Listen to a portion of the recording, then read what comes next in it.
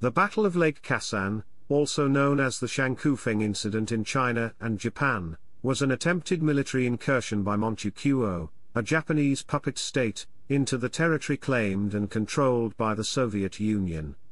That incursion was founded in the Japanese belief that the Soviet Union had misinterpreted the demarcation of the boundary based on the Treaty of Peking between Imperial Russia and Qing China and the subsequent supplementary agreements on demarcation and tampered with the demarcation markers. Japanese forces occupied the disputed area but withdrew after heavy fighting and a diplomatic settlement. Chapter 1, Background. For most of the first half of the 20th century, there was considerable tension among the Russian, Chinese and Japanese governments, along their common borders in what became northeast China. The Chinese Eastern Railway was a railway in northeastern China. It connected China and the Russian Far East. The southern branch of the Kher, known in the West as the South Manchuria Railway, became the locus and partial casus belli for the Russo-Japanese War and subsequent incidents, leading to the Second Sino-Japanese War and Soviet-Japanese border conflicts. Larger incidents included the Sino-Soviet conflict of 1929, and the Mukden incident between Japan and China in 1931. The Battle of Lake Khasan was fought between two powers which had long mistrusted each other. Starting in the lead-up to the battle, a wave of purges in the Far Eastern Front had caused many officers in the Soviet army to be new inexperienced officers who feared to take the initiative. In July alone 4.5 times as many people were purged from the front as in the previous 12 months.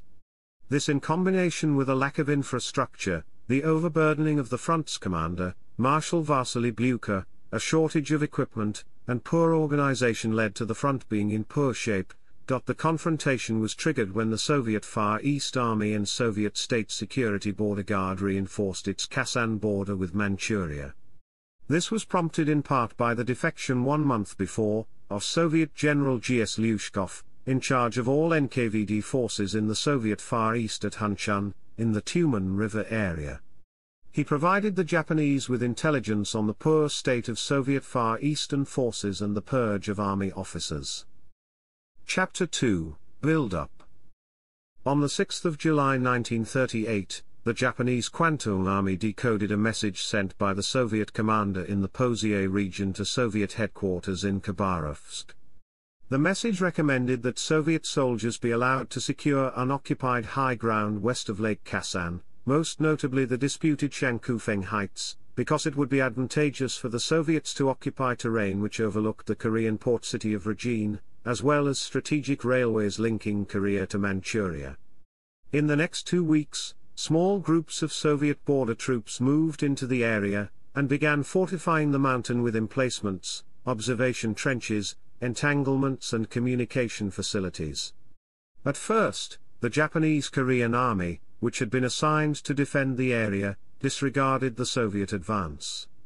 However, the Kwantung Army, whose administrative jurisdiction overlapped Changkufeng, pushed the Korean Army to take more action, because it was suspicious of Soviet intentions. Following this, the Korean Army took the matter to Tokyo, recommending that a formal protest be sent to the Soviet Union. The conflict started on the 15th of July, when the Japanese attaché in Moscow demanded the removal of Soviet border troops from the Bezimianaya and Zyazyonaya hills to the west of Lake Khasan in the south of Primorye not far from Vladivostok, claiming this territory by the Soviet-Korea border. The demand was rejected. Chapter 3, Battle. The Japanese 19th Division along with some Manchukuo units took on the Soviet 39th Rifle Corps under Grigory Stern. One of the Japanese army commanders at the battle was Colonel Kotoku Sato, the commander of the 75th Infantry Regiment. Lieutenant General Suetake Kametsu gave Sato an order: "You are to mete out a firm and thorough counterattack without fail, once you gather that the enemy is advancing even in the slightest." The hidden meaning of this was that Sato had been ordered to expel the Soviets from Changkufeng. On the 31st of July, Sato's regiment launched a night sortie on the fortified hill. In the Changkufeng sector, 1,114 Japanese engaged a Soviet garrison of 300, eliminating them and knocking out 10 tanks, with casualties of 34 killed and 99 wounded. In the Changkufeng sector, 379 Japanese surprised and routed another 300 Soviet troops, while knocking out 7 tanks, for 11 killed and 34 wounded. Thousands more Japanese soldiers from the 19th Division arrived, dug in, and requested reinforcements. High Command rejected the request, as they knew General Suetaka would use these forces to assault vulnerable Soviet positions, escalating the incident. Japanese troops defended the disputed area. In 1933, the Japanese had designed and built a Rinji-Soko Resha. The train was deployed at 2nd Armored Train Unit in Manchuria and participated in the Second Sino-Japanese War and the Changkufeng conflict against the Soviets, transporting thousands of Japanese troops to and from the battlefield, displaying to the West the capability of an Asian nation to implement Western ideas and doctrine concerning rapid infantry deployment and transport. On the 31st of July, People's Commissar for Defense Clement Voroshilov ordered combat readiness for 1st Coastal Army and the Pacific Fleet. The Soviets gathered 354 tanks and assault guns at Lake Khasan, including 257 T-26 tanks, 3 SD-26 bridge-laying tanks, 81 BT-7 light tanks and 13 Su-52 self-propelled guns. The chief of the Far East Front, Vasily Blucher, arrived at the front line on the 2nd of August 1938. Under his command, additional forces were moved up, and from August the 2nd to the 9th, the Japanese forces at Changkufeng were attacked. Such was the disparity of forces that one Japanese artillery commander observed that the Soviets fired more shells in one day than the Japanese did in the 2-week affair. Despite this, the Japanese defenders organized an anti-tank defense, with disastrous results for the poorly coordinated Soviets, whose attacks were defeated with many casualties. Thousands of Soviet troops were killed or wounded and at least 46 tanks were knocked out, with another 39 damaged to varying degrees. After the Japanese pushed the Soviet Border Security Unit, later reinforced by the 40th Rifle Division, from the hill and other positions, the Japanese dug in while the Soviets reinforced their troops. Unlike the Japanese, the Soviets didn't have a railway close to the battlefield but instead a single unpaved road, so when Soviet reinforcements got to the battlefield the Japanese were already well entrenched. The Soviets had attacked Japanese positions by air during the preparations for a ground attack. On the morning before the Soviet attack, 13 Soviet aircraft attacked the hill and 12 the rear of the Japanese forces, even though this isn't documented by all sources. This was followed by an attack of 3 Soviet infantry regiments. However, this attack didn't have artillery or air support, either because of poor preparations or, in the case of air support, possibly fog. Some sources, however, do claim that 2 artillery batteries supported the attack. The attack was supported by a tank regiment, but regardless it soon stalled. This was largely due to the low preparedness of the Soviet troops. Some of the artillery was not ready, little was known of the Japanese dispositions, communications had not fully been set up, and the left wing was not ready to start the attack at the appointed time. Despite the poor state of the Soviet force and the knowledge that the enemy was well entrenched, the attack was ordered to go ahead. The tank crews had not been prepared for the hostile terrain, so they weren't able to keep up the momentum.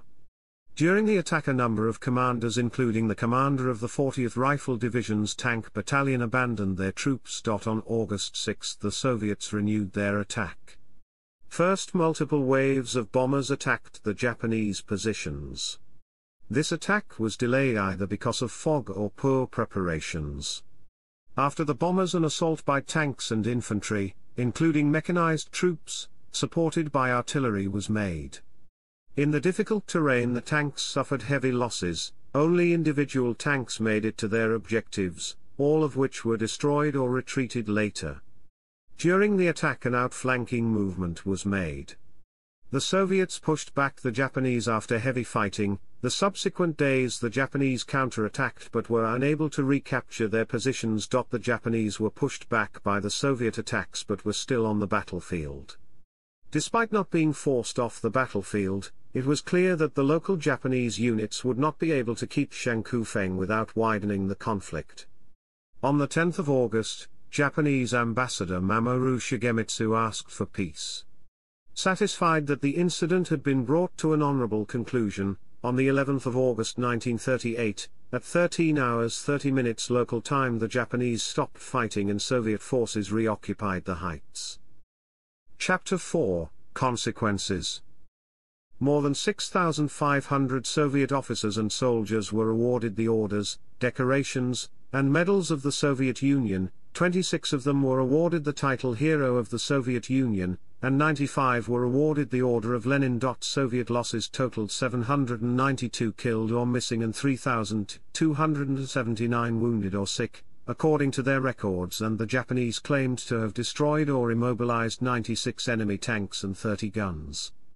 Soviet armored losses were significant, with dozens of tanks being knocked out or destroyed and hundreds of tank troops becoming casualties. Japanese casualties, as revealed by Secret Army General Staff statistics, were 1,439 casualties. The Soviets claimed Japanese losses of 3,100, with 600 killed and 2,500 wounded. The Soviets concluded that this was because of poor communications infrastructure and roads, as well as the loss of unit conference due to poor organization, headquarters and commanders, and a lack of combat supply units. The faults in the Soviet army and leadership at Khasan were blamed on the incompetence of Marshal Blucher. Vasily Blucher, apart from leading the troops into action at Khasan, was also supposed to oversee the Trans-Baikal military districts and the Far Eastern Front's move to combat readiness using an administrative apparatus that delivered Army Group, Army and Corps level instructions to the 40th Rifle Division by accident.